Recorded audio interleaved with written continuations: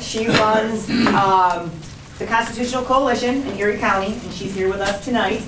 She does amazing, amazing work, and she's got the podcast on Mondays as well. She is just a light.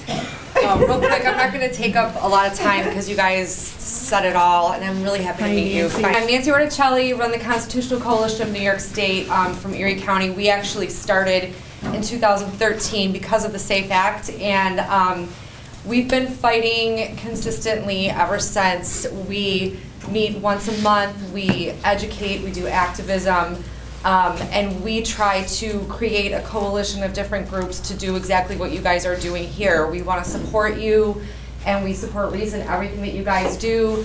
We support Brenda and Ann, she spoke at our meeting, and Todd. And I just want to say, the things that you guys are talking about, you guys are so knowledgeable, and I am so grateful for people like you. Just looked at my husband and said, I really like these guys. They're awesome. You guys are encouraging. What you're saying is amazing. What you said, why are we complying? Right. Why are we complying? And you're talking about the liquor license. That is literally the only thing that they have against people right now is the liquor license.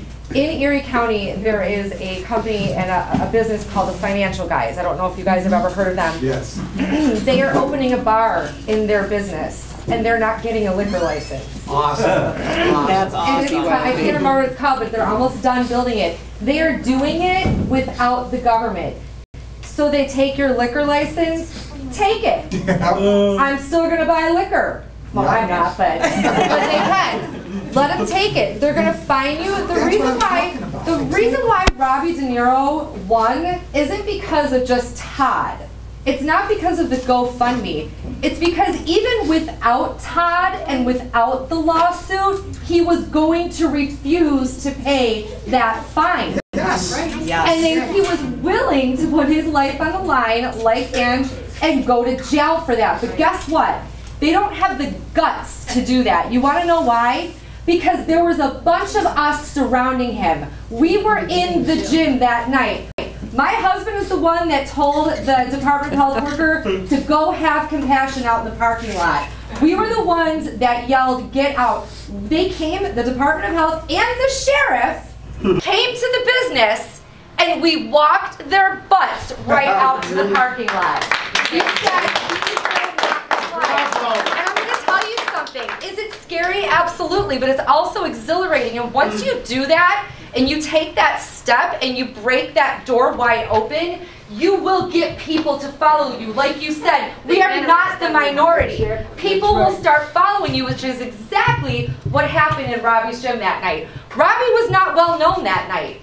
I actually knew his girlfriend because our church never shut down, never put any mandates or regulations ever on anybody, and we decided to open an underground homeschooling co-op without the approval of any government entity, and now we're not scared anymore. We're not hiding it. We meet twice a week. We teach these kids. We have 30 kids that we're helping, and his girlfriend was one of the teachers that was there helping us, and she invited us to his meeting that night for the small business meeting, and a bunch of us went, not knowing, oh, this is going to be boring, just another meeting, and it was anything but. But because he was willing to do that and take that first step, everybody followed. He was not going to pay that fine. He ripped the fine up on Fox News before there was even a lawsuit. So it had nothing to do with the lawsuit. So absolutely, do not comply. And you made a really good point about the fact that in 2013, one of the most unconstitutional laws in New York State was passed, and it's the SAFE Act. Totally unconstitutional, but violated everything that the United States Constitution stands for, and nobody did anything. And you want to know why? Because we talk about electing Republicans and conservatives, but guess who had the majority at the time? The Republicans did. And they did nothing about it. So that's where we, the people, come into play. You have a politician, I don't care if they're Republican. If they're not doing the right thing, you follow their asses around and you harass them until they start doing the right thing. You show up to their fundraisers, you show up to their town hall meetings, and you can start making some noise. Gay and Jenny back there, they're part of our group and part of Marie Rock's group.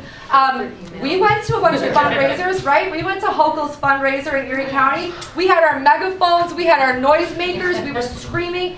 She's not going to have a good time raising money. That's just the long and short of it. Our county executive, Mark Poloncarz, same thing. We went to his fundraiser. He's not going to enjoy his fundraiser after he has been a tyrant in our lives, after he has abused our children for 2 years. We will not allow him to get away with it. Is it exhausting? Absolutely. The last couple weeks I have been on burnout, and you noticed it because you messaged me, are you okay, girl? I'm okay, but I was in burnout. But that's why we need each other.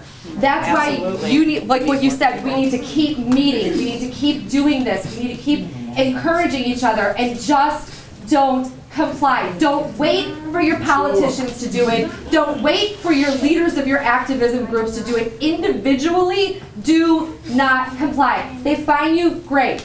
If anybody here owns a business and you decide to take a stand and they come and they fine you and they're ready to haul you off to jail, email me. I will show up with a group of people and we will not allow them to do that. That is what we are here for. That's what we need. Don't be quiet. Don't, and as far as politicians are concerned, yes, they are important for the most part, to a certain extent.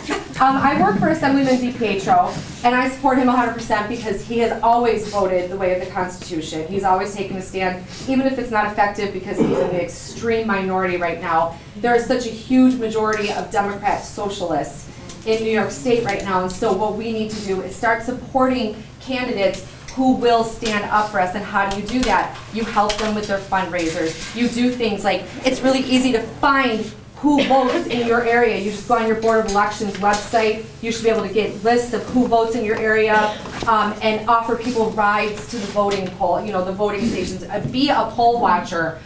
Do those things and get involved. It's a lot of work, but it's worth it. And the price of freedom is eternal vigilance. I say this all the time. It is not one rally, it is not one meeting, it is not one protest, it's eternal vigilance. And if you're not up for it, then I guess America's not the place for you. Because that's how our founding fathers set it up, that we, the people, rule, not the politicians.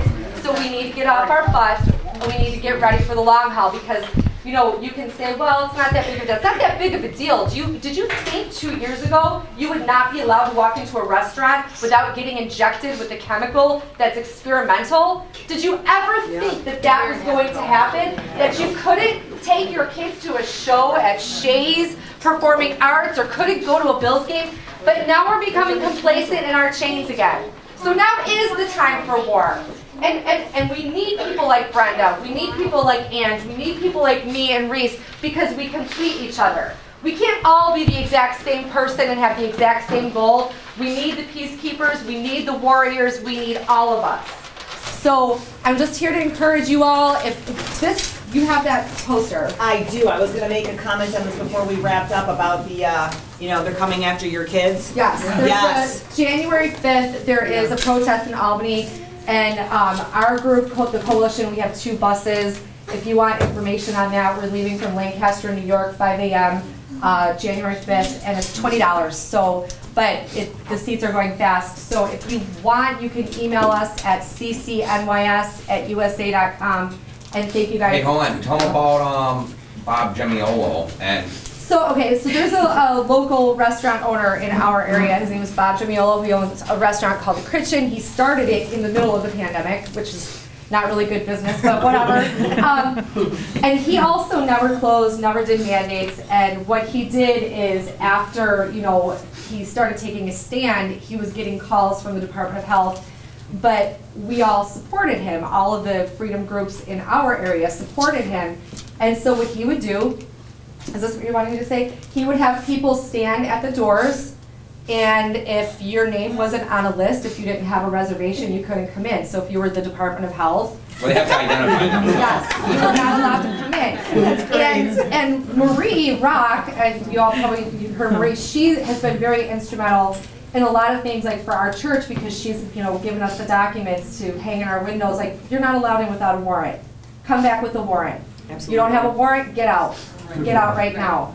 And so that's what Bob did, and he had people like my husband and other people where they came and they stood at the doors in the evenings, and if you weren't on the list, you didn't get in.